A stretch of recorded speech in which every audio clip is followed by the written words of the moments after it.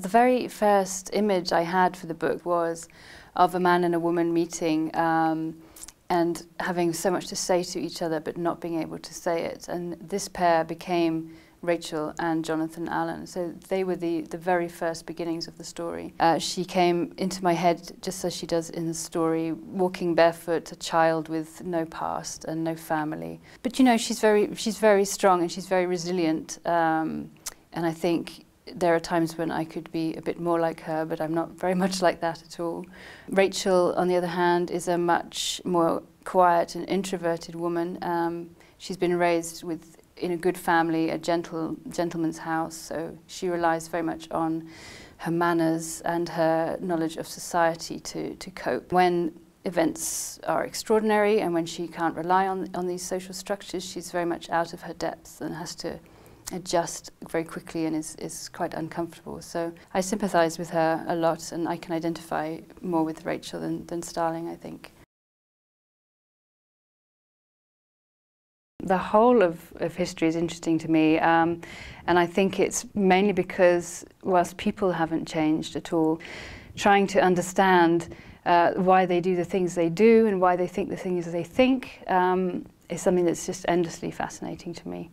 So this era of history was not one I had studied before, so I very much enjoyed doing the research and learning about it and trying to put my thoughts into that mindset.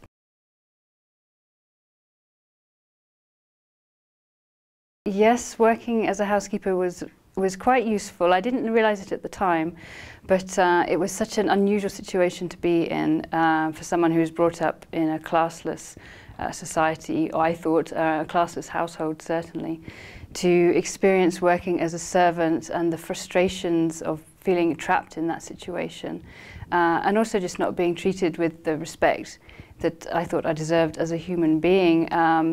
It wasn't necessarily a very happy job for me, but I've been able to use the experience to understand when I write a character who's working in service, how that might have affected them and how that might have frustrated them.